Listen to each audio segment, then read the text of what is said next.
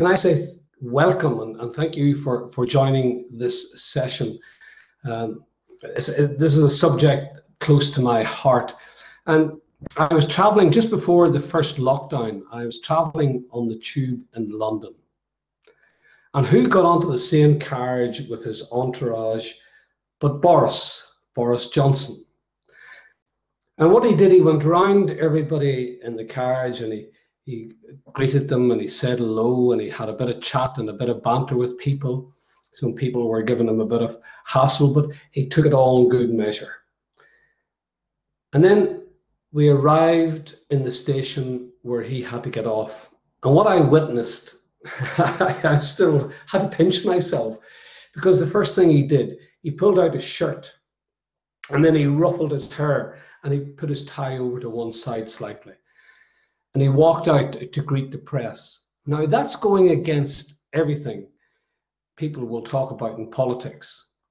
But here's a man who has developed this personal brand that is recognized the world over. And some say he acts like a buffoon, but it takes a very smart person to act the idiot. And that's what he plays on. He's developed this brand which makes him stand out from all of the rest of the politicians. And it's interesting, I do believe that had a big part in getting him elected. Whether you believe in his policies or not, or whether you can believe in his policies or not, is maybe the real question. He got himself elected on personality, on his personal brand. And he projects it so strongly and has done this throughout his entire career.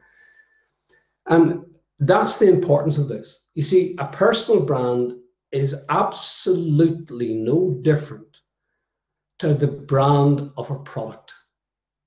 So if you are trying to project yourself and you're trying to get out there into the marketplace, you can learn from people like him. You can learn from some of the stars that you see on the screen or on social media, because what they do, they brand themselves very strongly and then they push that brand. Is that brand reality? Sometimes it's not. So when you're thinking about this, do take it seriously, because you will need to be thinking about, what is it that I am trying to project to the outside world? Whenever you walk through the door, what perceptions are you giving off? When people see you on social media, what do they really think? So that's what I mean by personal brand. So look upon it, look upon yourself as a product that you're trying to sell. And there are things that you need to consider right from the start. So there may be, if you may want to take notes during this, because I think it is that important. And you will definitely need your phones later on during the session, because you'll be looking something up in Google for me. So the first thing to think about is, who am I trying to sell to? In other words, what is your career path you have chosen? Because that will determine and have a big influence on how you project your brand. For example, if you're going into accountancy, you have to look safe. So you have to think, right, what will make me look like a safe brand? Because I don't want to be taking my books to an accountant who does it off the cuff. I need somebody who is dependable and will give me the correct advice. So I need to see safety. Now, it doesn't mean you have to be in a suit, shirt, and tie or anything like that. It just means you have to look safe. If you are in the creative industries, I notice somebody is doing graphic art and graphic design, you have to look creative. I mean, if you don't look creative, people who are going to employ you aren't going to take you that seriously. If you're in medicine, what does that look like? And I could go on. So you need to, first of all, decide, what type of brand do I need to sell in the career path that I am choosing? So that is the first thing. The second thing is, just like any product, whenever they design a product and they're trying to brand it, the first question they always ask, if that was a human being walking through the door, what would his personality be? That's the first thing that they always do with the product. They give it a personality. You already have that. But what you need to do is to take an element of your personality. What element of your personality are you really going to project? Is it enthusiasm? Is it excitement? Is it calm? What is that personality trait that you're going to project? The third one is how you're going to package it. In other words, how you're going to dress it, how you're going to have your hair, how you're going to wear the glasses. If you look at an awful lot of people on TV at the minute, watch that show, for example, The Repair Shop. There's a guy on that, unfortunately, I can't remember his name, but he always wears a flat cap and big glasses. Is that by accident? No, that is his brand. Billy, that is Jay. Who is it? Jay. Jay. He's dyslexic and very creative as well, by the way. Yeah. And Jay, what he does, that's his packaging. That is how he projects himself to the outside world. And don't ever, ever let anybody tell you that your appearance doesn't matter. That is nonsense, because subconsciously everybody judges other people by their physical appearance. It's unfortunate, but true. It's not something that I like. I mean, I am a great believer, in theory, don't judge a book by its cover. But unfortunately, the majority of us do judge the book by the cover. And then finally, how do you market your brand? How do you get it out there? How do you let people know about you? How do you market your brand? At this stage of your careers, I would suggest something I suggested in one of the sessions I did yesterday. You must learn to give good presentations. Because if you can present well, you reach a huge number of people. But you must be able to present well. Anyway,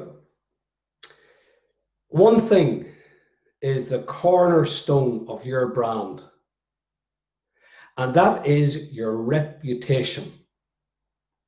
Your reputation is your legend. And this is what I want people to think about now. You need to be starting at this stage in your life to build your legend. Now, I have worked literally all over the world, and I had a very simple rule, because I actually witnessed this.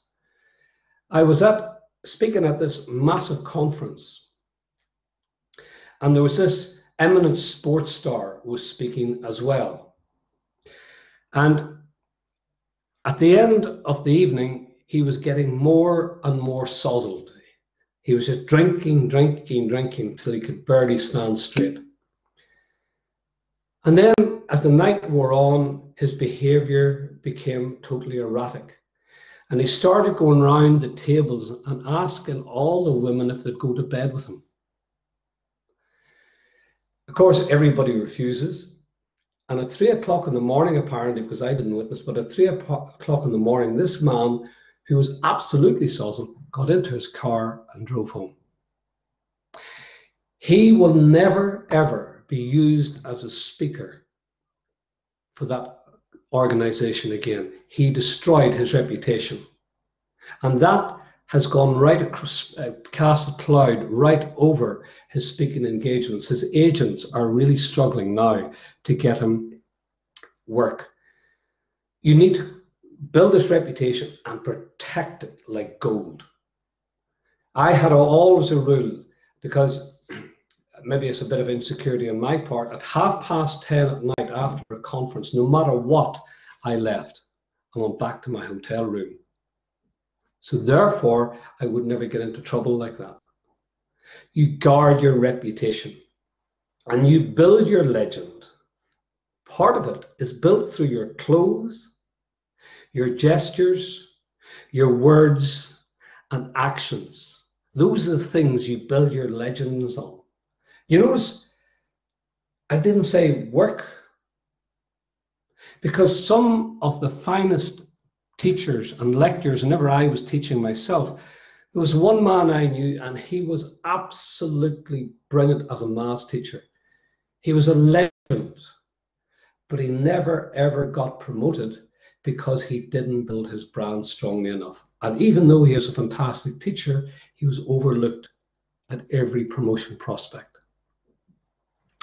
And as I said, please don't let anybody tell you that your appearance doesn't matter. It's just one of those things. Now, the key element here that you need to be thinking about is your personality. Now, what I would honestly suggest at this stage in your careers is go online and do what's called the Big 5 personality test. I would have done it this morning, but it takes too long. So when we're finished here today, at some stage, do the Big 5 personality test. It's the most recognized personality test in the world today, and it's used literally all over the world. And then when you have that, and you have an idea of what your personality is, find one characteristic and build your entire brand upon that. Something unique, something that sets you apart from the rest. Now, that could be anything. It could be generosity, it could be honesty, it could be creativity, it could be calmness, it could be decisive, it can be anything you want it to be. But it has to be part of your personality, your real personality. It is not something, because the one thing you don't want to do is try to be something that you're not. Because people will always spot the phony. And you know who are the best at spotting the phony? Children, I've discovered over the years, right? So, excuse me, choose a characteristic or a trait that you have naturally and use that. I always remember the former Prime Minister, Tony Blair, what he built his entire reputation upon was integrity and honesty. Now, that is difficult for a politician, but to an extent, until the Iraq War came along, that was very successful for him. And then, of course, it collapsed in on him. And one last thing in this one, before we get into the nitty-gritty, is if somebody attacks you publicly, say on Instagram or Facebook or whatever the other medias that you use, somebody attacks you publicly, don't react. Because if you react, you're showing that you're insecure. It's that reaction that could damage you more than what's actually been said about you. Now, there is a time and a place to defend yourself, but I don't think social media is the place for that. It's like one night I was speaking at this conference, and it was a group of professors from all around the world. And there were some very, very big names speaking. And I was the lone. And I got up to speak, and I said, "Good evening." That's all I said. Hadn't uttered another word.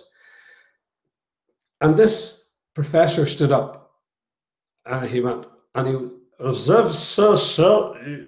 are an absolute disgrace. You're not intelligent enough to be here." That's what he said. And he was completely and utterly out of it and drunk.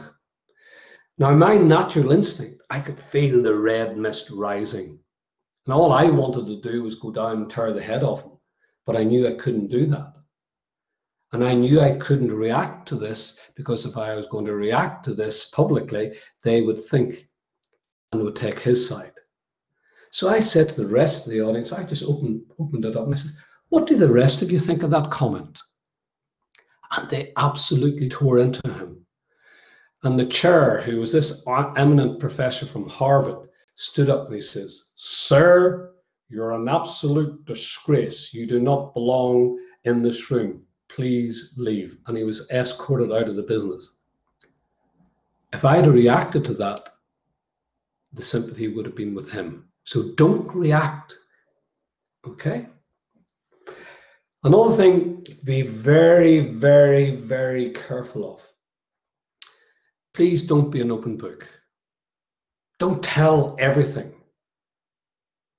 There's this thing, aren't they a lovely, honest person? Aren't they a lovely, open person? And I hear this all the time, oh, they're great people. And that's good to an extent. But if you're an open book, it ends up making you look foolish. Strange but true, it just does. So what you're safer doing is keeping your attentions and your opinions to yourself, especially at this stage in your career. Keep your intentions and your opinions to yourself. Because here's the thing. If you are in a department or an organization where the person above you might be only a year or two older than you, and they see you coming along and you've all these strong opinions, they're going to feel threatened. Guess what they're going to do? They're really going to hammer down on you and hold you back. So never outshine your boss. It's an old saying, but it's a very, very true saying. Never, ever outshine your boss. What you want to do is look calm and friendly and enthusiastic, because those are the things that make people believe in you. If you're calm, approachable and friendly, and if you're enthusiastic about something, people start to believe in you as a person. However, if you use extravagant words and gestures, that raises suspicion. Now, we're going to do an exercise, and this is a really, really important one.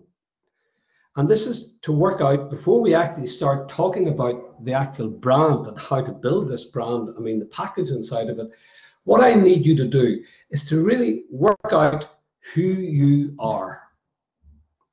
Now, the best way of doing this is an exercise called strengths and weaknesses.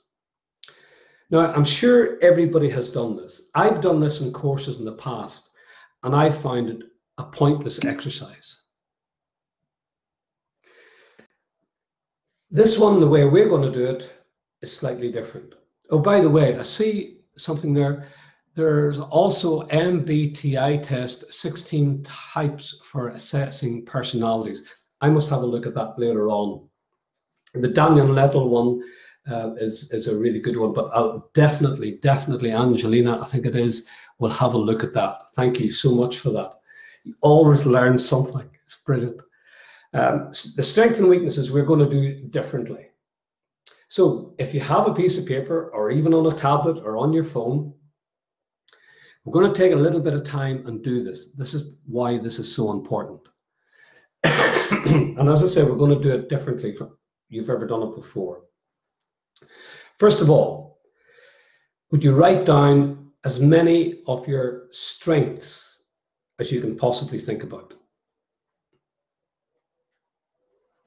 While you're doing that, I'm going to get a glass of water. So write down as many of your strengths as you could possibly think about.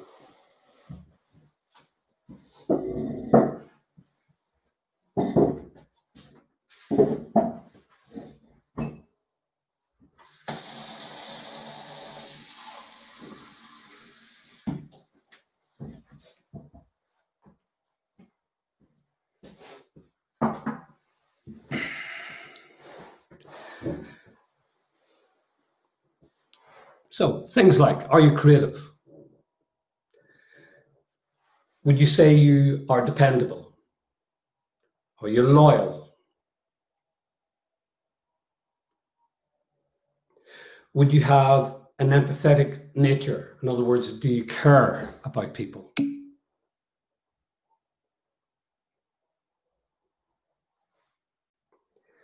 Other ones, would you be an extrovert? Are you outgoing?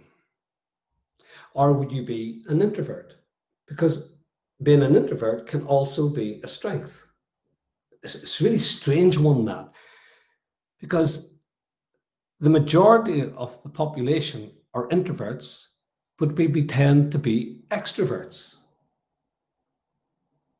Strange one, that. I remember listening to that fabulous architect who designed the Gherkin in London. I can't remember his name, but it will come back to me. But he said, I appear to be an extrovert. He says, actually, I'm an introvert. He says, I put on this show when I'm out and about. And he says, whenever I go home, I've nothing I like as much as being at home on my own and surrounded by my things. So are you an extrovert? Are you an introvert? Would you say you are a good, safe pair of hands? Are you impulsive? I don't know if you'd see that as a strength or a weakness. I let you decide that. Are you impulsive? Do you make plans?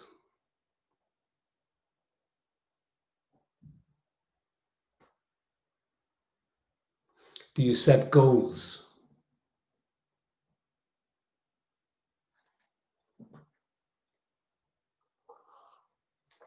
In terms of weaknesses, do you lack confidence? A big one that we covered yesterday, are you resilient? So if you're resilient, that is a strength. If your resilience is in question, that is a weakness.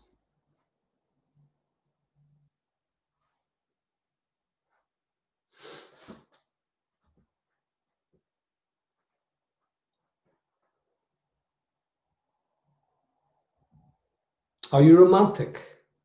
Thought I'd throw that one in. Or not romantic. These both, you can put these in strengths and weaknesses. Did I say creative? Yes, I did. Are you disciplined?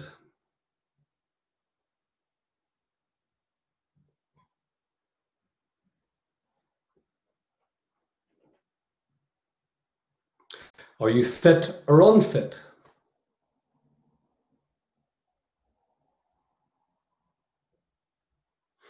Are you passionate?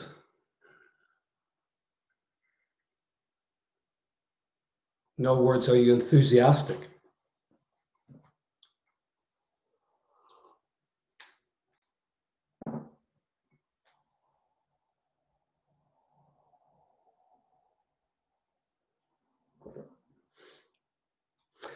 A good thing to do when you decide to look up those personality tests, I see this exercise, I would take a lot of time doing this.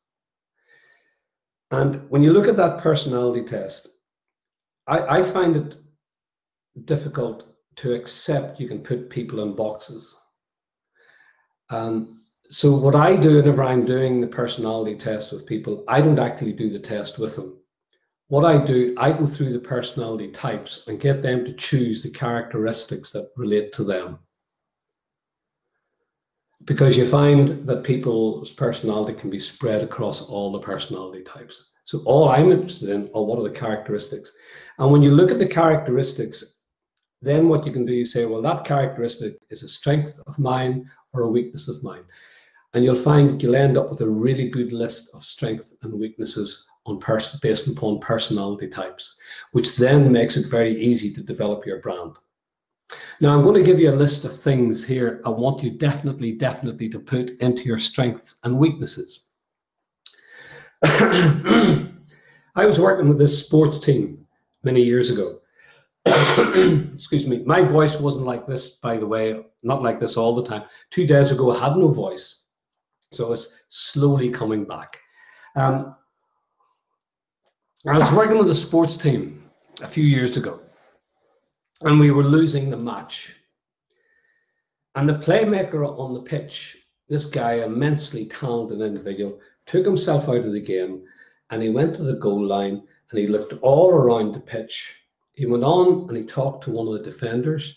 He talked to the midfielder. He talked to somebody up forward. Everybody changed their position, and we won the match easily. And I had witnessed something really special there that day. I had witnessed a strategic thinker, somebody who can see the big picture. Strategic thinkers, according to every piece of research that I have read, only 2% of the world's population can actually think strategically. It is a talent, it is a gift that some people have. And it's based upon primitive society. Because in primitive society, you don't want everybody to be strategic because everybody's jostling for position. What you wanted is one person to think spring, summer, autumn, winter, and they plan the year ahead. And that's what a strategic thinker is. They're the people who can think long term. They are visionaries. I mean, Napoleon could stand on the hill of a battle and make sense of the chaos and decide what to do. So the question I'm asking you, and this is where you have to be honest, are you a strategic thinker? If you are strategic, would you put it as a strength and underline it? If you're like me and you're not strategic, would you put it as a weakness and circle it? Now, the reason I say this is, you have to be honest about this, is because this can have a huge impact on the direction that you take your career in. Number 2, tactical. A tactical thinker may not see the vision, but once they are told what that vision is, they will tell you how to get there. They're the planners. They're the detail people. They will put in the steps that are required to reach that goal. So tactical people, endless number of tactical people, hugely important way to be able to think. They're detail people. Now, if you are tactical, would you write it as a strength and underline it? If you're not tactical, would you put it as a weakness and circle it? So there's 2. Third one, instinctive. Are you an instinctive person? Do you just play things off the seat of your pants? I'd be very much like this. I'm not good at making plans. I'm dyslexic, so my brain doesn't think, logically. My brain thinks differently. But instinctive people are the ones who think outside the box. They're fantastic in organizations because they look at things differently. They're great in the creative industries because they do think of things differently. So if you are instinctive, would you put it as a strength and underline it? If you're not instinctive, would you put it as a weakness and circle it? And by the way, you can be all of these. Next one, practical. The practical people are exactly what they say. These are the people who can get the job done. So if you're practical, put it as a strength and underline it. If you're not practical, would you put it as a weakness and circle it?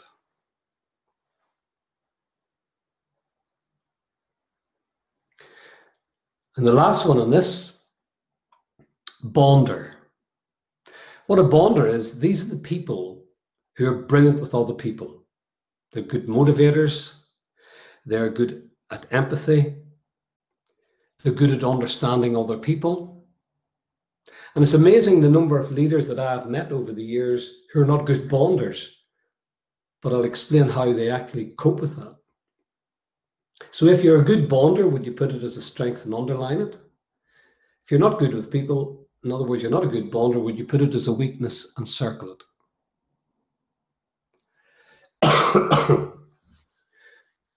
Now, as I said, take your time and do spend time on this because it's so powerful. Because what we're going to do now is a 3-step process.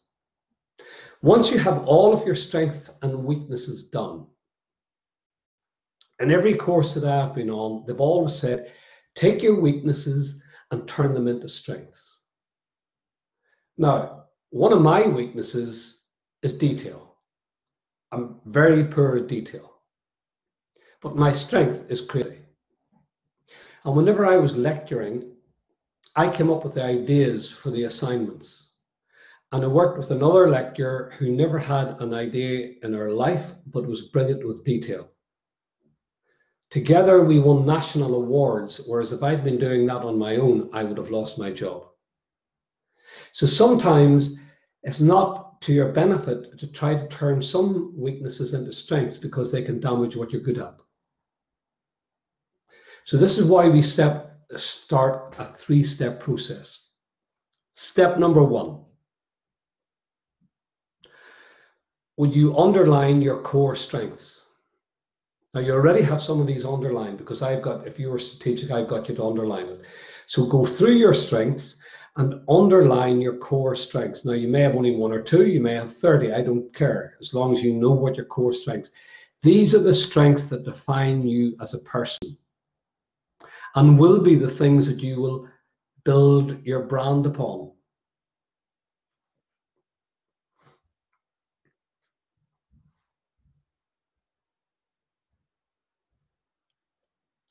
By the way, this is what they do for commercial products. Volvo, for example, whenever they were doing their strengths, one of their strengths was safety. So what did they build their brand upon? Safety.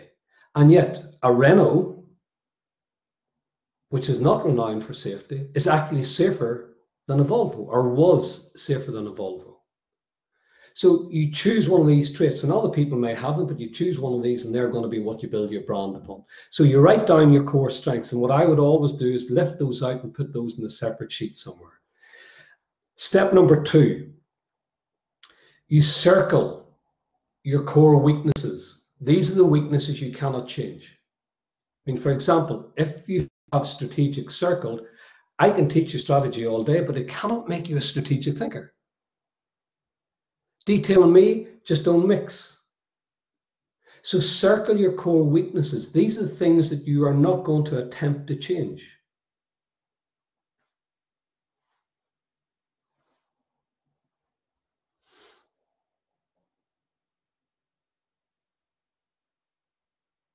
Now, what you have done here is something profound. We did this exact exercise with a very famous football manager, and he swears that his success came down to this here, because he now knew what he was really good at, he knew what he was not so good at, so therefore what he did, he brought in the people to complement him, to do the things he couldn't do. That's what all successful people do. They work on their strengths and they work with people who can complement them, who can do the things they can't do. Now, I know in the initial stages of your career that may not be always possible, but that is something you need to be thinking of in the long term. I need to have people who can collaborate with me.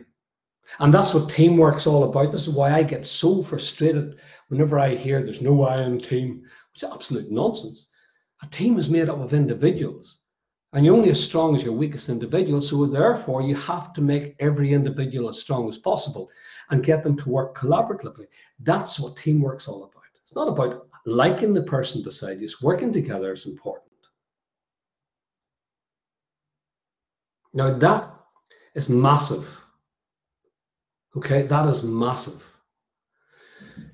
Third and final step, you have a series of weaknesses that you have encircled. Those are the ones you're going to turn into strengths. And what I would always suggest that you do is that you prioritize those.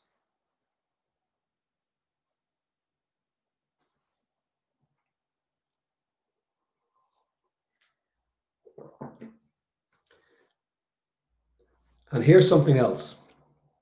When you're trying to change something, do it over 6 weeks. The average person can only see 6 weeks ahead,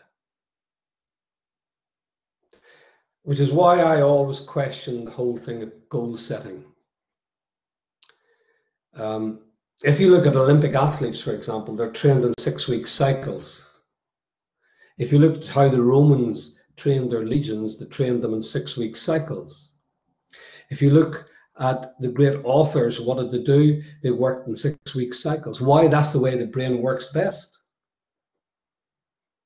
So when you're trying to change something, do 6 weeks, review it, change it, do it for another 6 weeks. Now, I know I'm rushing these things, and I'm just so aware of the time is flying by, but there's just so much I need to get out to you here today. That's one exercise. Take your time. Please do that. You will find it unbelievably advantageous to you. And carry that throughout. As long as you know what your core weaknesses are and your core strengths are, you definitely can develop a really strong brand. Now, down to the practical bit. How do you package this here? How do you do this? I mean, I'm always asked, well, you speak in public, and I work with a lot of conservative organizations, and they say, well, why did you get your hand tattooed? Why did you show your tattoo? Surely that's against everything that is. The reason is I'm at a stage in my career that I can do it. I'm well known enough so I can do it. I have a little bit of power and influence so I can do it. Could I have done this 30 years ago? Absolutely not. But I did this deliberately, so whenever I go into some companies, how it was actually put to me, this guy's different, slightly dangerous, which is exactly what I wanted to get out to these conservative organizations, to get them to start to think outside the box. So that's what I mean. How do you package this here? The starting point, and this is where you're going to need your phones. The starting point with any brand is always color. Get the color right, and then everything else starts to fit into place. Now, just to give you a bit of background on this here, people say, well, how do you know all about this? I was the first male image consultant in 1996. And what I had to do was advise people how to dress and what to wear. And I won the World Championship. And this is not me blowing my trumpet, by the way. I'm just telling you the facts. I won the World Championship as a makeup artist and as a stylist way back in, I think it was 2004, 2005. So I know a little bit about this, and I've dressed and put clothes on some of the most famous individuals in the world, including a group of supermodels at one stage. So I know a little bit about it. And the first thing is always color. Now, there's two reasons for this. Number one, color has a psychological profile. Now, up until recently, it was a bit of a pseudoscience. But now there's been more and more studies done on it, thankfully, because the commercial organizations always knew this, like Coca-Cola. Red, for example, always attracts the eye because it means blood and it means danger. So we are always drawn to the color red. Ferrari, why do they use red? Because that's what draws the eye. Coca-Cola in the early stages would have stacked their tins up in a supermarket, so whenever you come round with your trolley, bang, you're hit with this bank of red. You can't ignore it. Politicians have used red for years in their ties and their jackets, the female ones, to say power, dangerous, aggressive. I'm in charge here. Blue, on the other hand, is the complete opposite. Blue says safe and dependable, cool and calculating, which is why the United Nations wear blue helmets and blue berets. Pink has been used in politics from around about 1997, because up until then, politicians always wore the dark suit, usually navy, and the white shirt. And if you're a Labour, you wore a red tie. If you're a Conservative, you wore a blue tie. But navy and white together, the navy says power, the white says clinical, and when you put the two together, it says stand away, keep away, standoffish. So now, if you look at a lot of the politicians, they'll wear a pale blue shirt or a pale pink shirt. Why do I wear a pink shirt? Well, on screen, pink, for some reason, just works with the skin tone really, really well. Brown, I always say to people, if you're going for an interview, never wear browns or greens. They're lovely earthy colors. They make you look very approachable and really friendly, but they don't give you authority. So keep your browns and your greens for casual days, when you're with friends. And we could go through all the color range. That's something that everybody here can look up. I mean, it's not hard to do.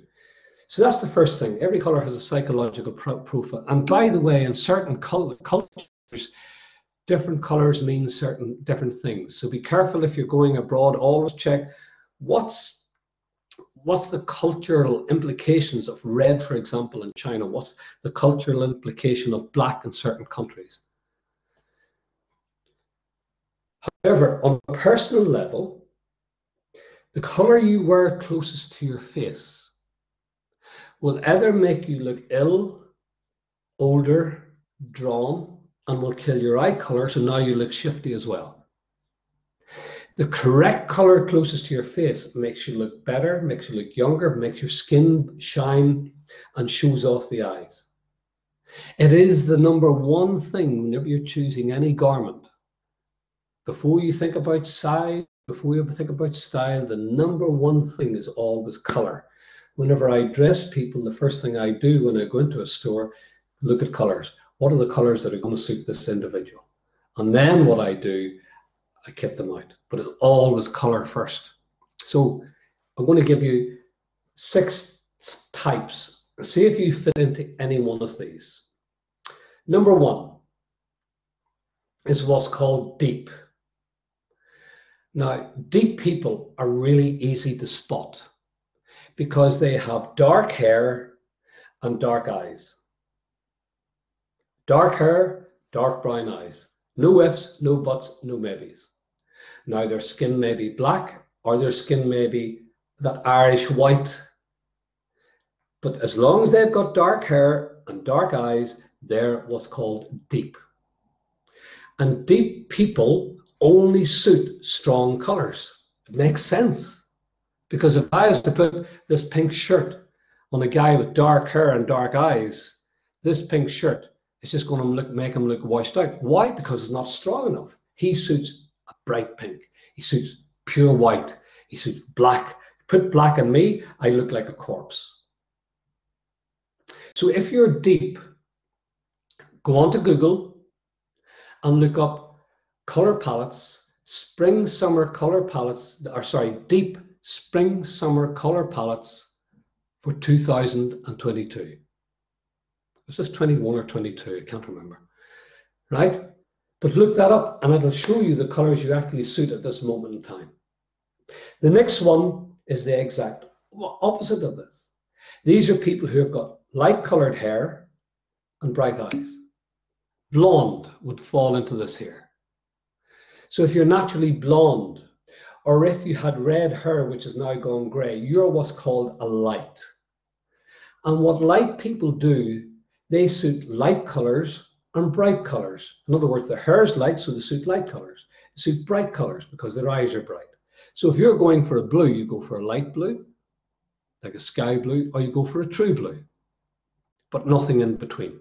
So it's always light and bright with lights. The next ones are really easy to spot. They're warms, the redheads, fabulous coloring. And there are 2 types of redhead, believe it or not. There's that really bright, what some people will call ginger, and then it goes right through to a sandy red. And they are 2 distinct color palettes. But the bottom line is you suit earthy colors. You suit the browns and the greens and the salmons and the peaches and the terracottas and the rusts. But put a pink like this on you and you look awful. It just drains you. You do not suit pure white, for example, and you most definitely do not suit black. So what can you wear for job interviews? Things like teal. Teal for you just works. For a guy, if he's going and he has to wear a jacket or a suit, I would always say go for grey and then put in an ivory shirt and then get a rusty colored tie. It just looks brilliant. The next group are cools. And these are people with mid-brown hair who tan easily. It's that simple. Mid-brown hair, some people would call it mousy. Mid-brown hair and who tan easily. And these people suit cool colors. And the one color they should never have in the top half of their body is black. It just drains them. Your black is navy. I would be cool, which is why the grey beard, which is very cool, actually sits well on the face. Why? Because it's a cool color. If that was a red beard, it just wouldn't work. So cools suit the blues, the turquoises, the aquas, marines. They suit pink, and navy. So those sorts of shades that you really suit. Next one is clear, and I know I'm going through these very quickly, but if anybody has any questions, please, towards the end, just definitely ask me. Clears are people with dark hair, really dark hair, but eyes that don't match the hair color. In other words, there's contrast. So those eyes may be hazel, green, blue, a very light brown, but the hair and the eyes are different. Now, because their hair is dark, they suit really, really strong, definite colors. So they do suit black, dark navy, dark charcoal, right? Black, brown, they suit all of those dark colors, but not on their own. Because if they just wear that color on their own, you can't see their eyes. So if they wear a dark color, they must always put a bright color with it. So if they have contrast here to match the contrast here. So contrast is key for these people. So if you're a guy, you could wear a dark jacket and a bright color tie, contrast. For a woman, you could go along with, say, a black shift dress and put a red jacket over the top of it, contrast. As long as you contrast, the eyes will ping. But if you're only wearing one single color, make sure it's bright. The last group are the lucky ones, because the shops are full of your colors, and they're called soft. These are the people who have got mousy brown hair or mid-brown hair and who do not tan easily. Right? They may have freckles or very pale skin, and you suit faded colors. That's the way I would describe them, faded colors. Now, that's been very quick, and I know it has, but I hope everybody's been able to classify yourself here to some extent. I would say one thing to especially those people who color their hair. And you notice I don't say male or female anymore, because it's crossing right over. Lots and lots of people are coloring their hair. And it's probably the one area that I get most frustrated about, because the number of times I see people with the wrong hair color who could look 10 times better if they simply got it right. For example, it's all to do with skin tone. Now, if you've got black skin or Asian skin, that's dead easy.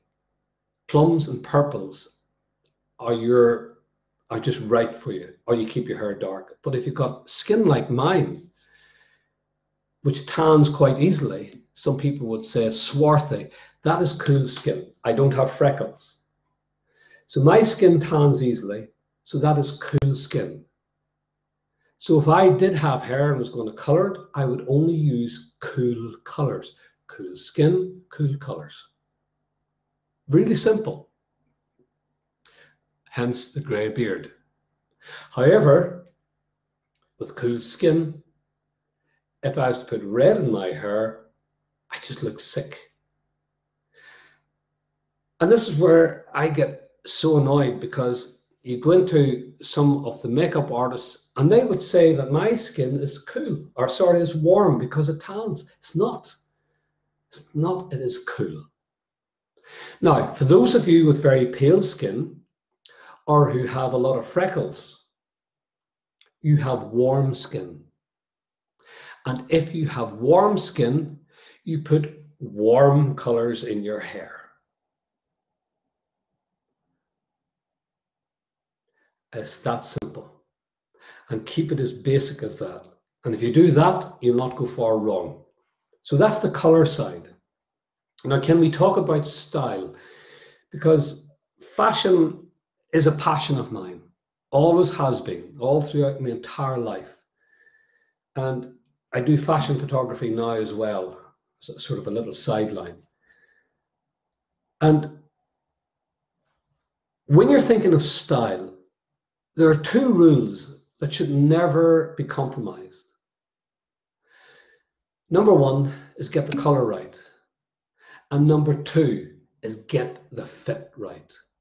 It is absolutely crucial to get the fit right, because you don't want it too tight and you don't want it anything too big. So no matter what else, get the fit right.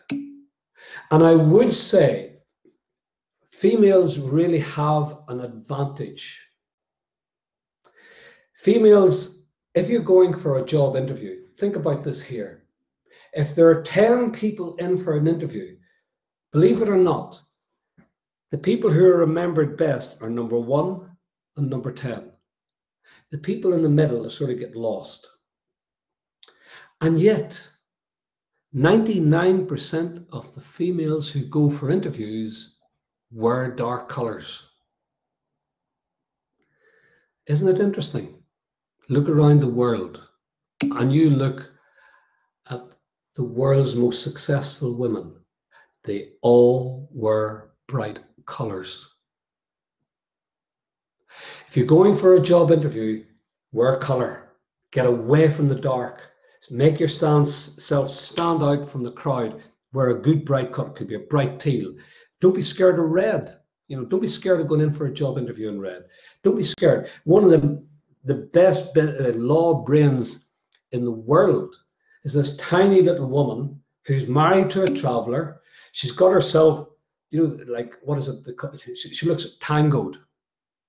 And she's got this long, blonde, curly hair. She's 5'1", and she wears these outrageous pink dresses and big stiletto heels. Do you think anybody forgets about her? No. Now, she couldn't have done that at the early stages of her career, but now she can, and she is so memorable. So definitely wear color for interviews. Guys, if you're going for interviews, if you don't have to wear a shirt and tie, I just do it as part of my brand, by the way. I don't have to do it.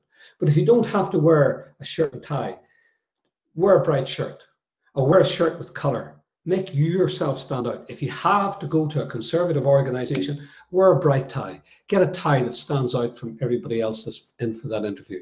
And guys, never wear tan shoes for an interview. Never ever wear tan shoes for an interview. Cheapens the whole look, brings you down a peg. So fit, a very simple style trick for everyone. Because I'm a big believer, frame the face. Now, if you're doing something like this here, frame your face. Don't be scared to wear earrings. Don't be scared to wear jewelry when you're on screen, because it helps frame the face. But here's something else that frames the face: your neckline. Your neckline is one of the most important things you think of in fashion. And what I mean by that, if you're trying to make your face look longer or your neck look longer, you need to wear V necklines. I mean, I have quite a roundish face, which is why I put the V here and put the tie here, because what that does, that lengthens everything here. I have quite a short neck. I do a lot of training, so that makes me look like a bouncer. So I lengthen everything here. That's the same for males, females, gender neutrals, doesn't matter what. This applies to all across the board. Right? Now, if, on the other hand, I want to make my neck look shorter or my face look shorter, then I need round necklines. I need polo necks. I need something that's going to shorten here. Shirt collars, for example, that point down the way like this here, lengthen the face. Shirt collars that go back like that, what's called a cutaway, shorten the face. So necklines are a big, big thing.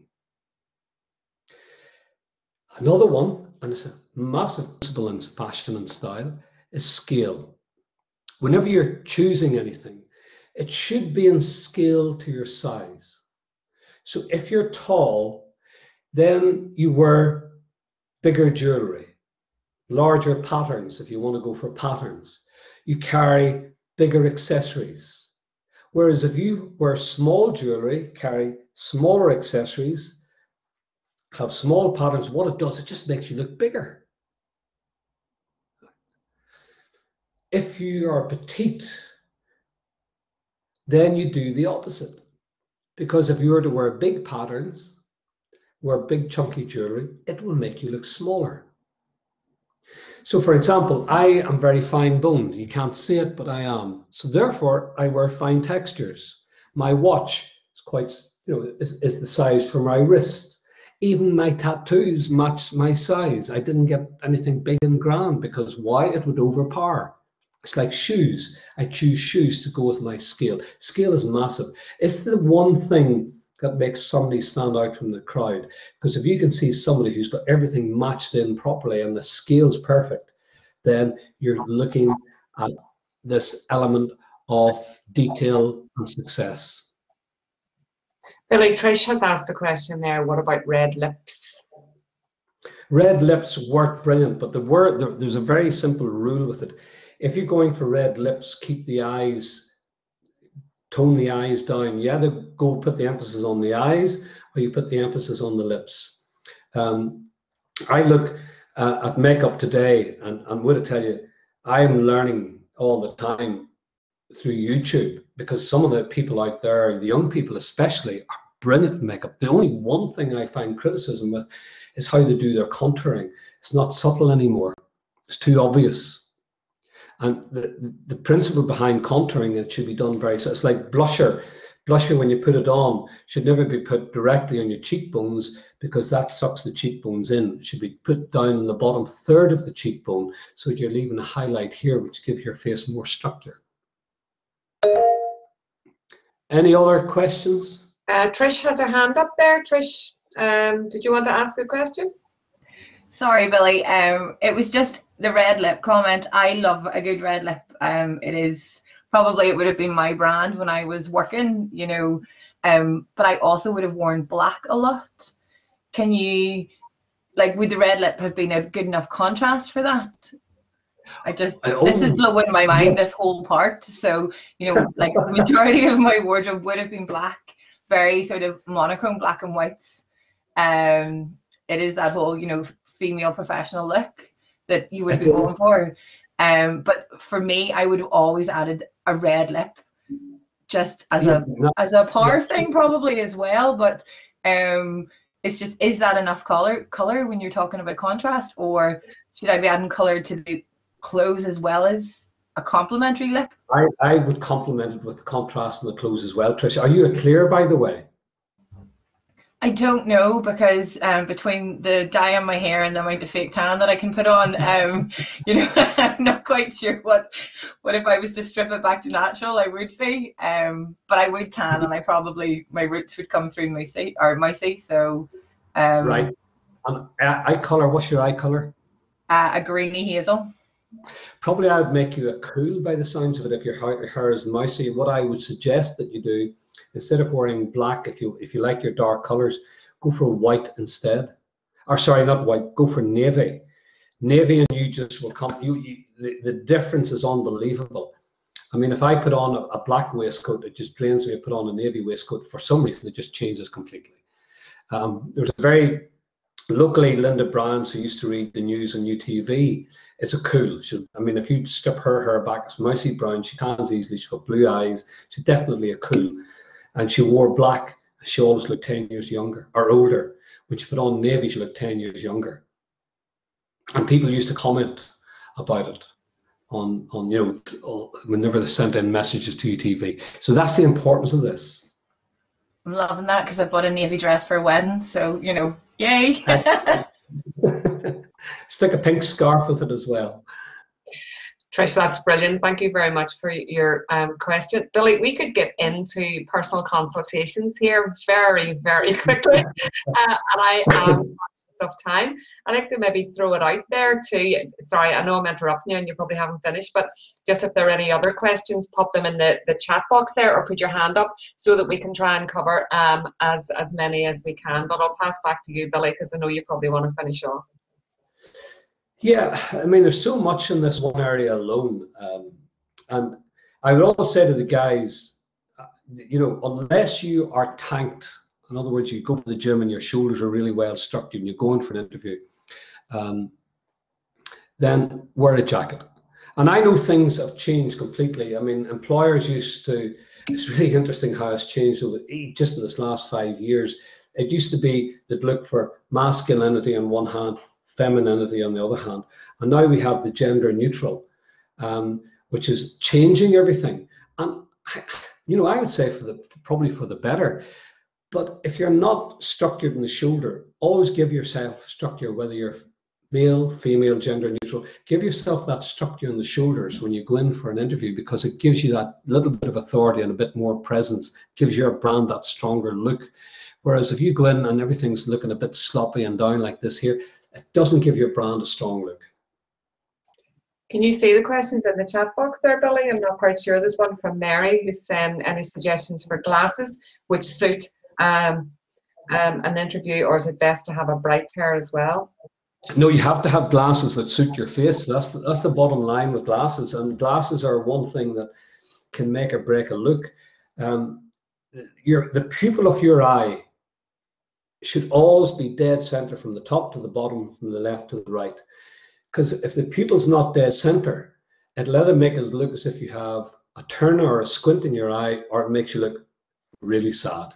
And that's how Disney, whenever they're drawing cartoons and they want to give personalities to people, what they will do is put them in glasses, and they'll put the pupil in their eye in different parts of the glass to give them different appearances and different looks. If you have a long face, always go for a wider glass. If you have a round face, go for more squarish frames. If you have a squarish face, then go for more rounded frames. Those are the basic rules with glasses. Any other questions?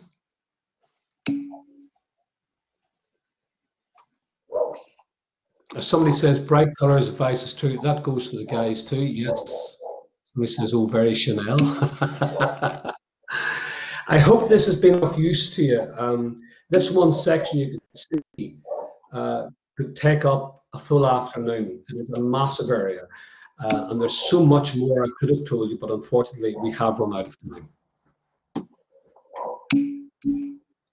Billy, I just want to take this opportunity to thank you for your contribution today and for all the fantastic advice and insights that you've shared with us.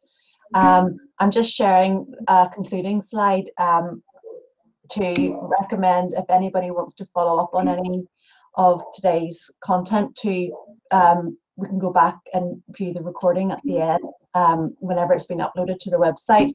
And just to let you know that we have a range of support available to you for your career development. We also want to make you aware of a range of different sessions that are happening in the rest of the week. Tomorrow at lunchtime we have a session about describing the unique value you add in the workplace, and I think that's actually really relevant to continuation from the session that Billy's just led here. We also have another session on Thursday about how we need to move from the kind of planning stages into actually taking action in launch and learn versus plan and perfect.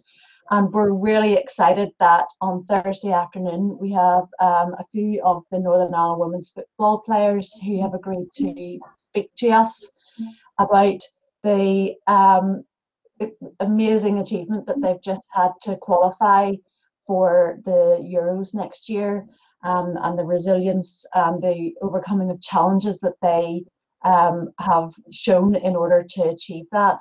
And they're going to talk from a personal perspective about how they've arrived here. So we're very excited to have them speaking to us. Just want to take this opportunity to thank Billy for his contribution, and there's a few links and comments in the chat there, and as I say, this recording will be available afterwards, so thanks very much.